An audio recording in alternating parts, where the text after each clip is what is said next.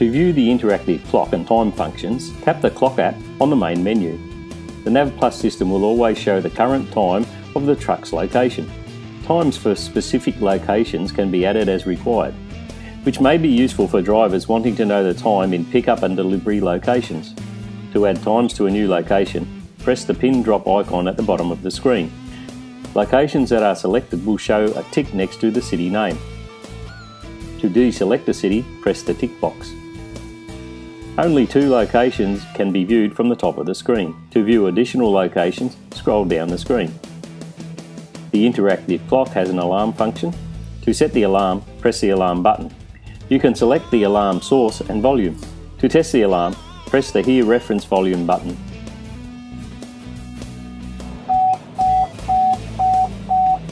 There is an option of using a stopwatch or countdown timer if required.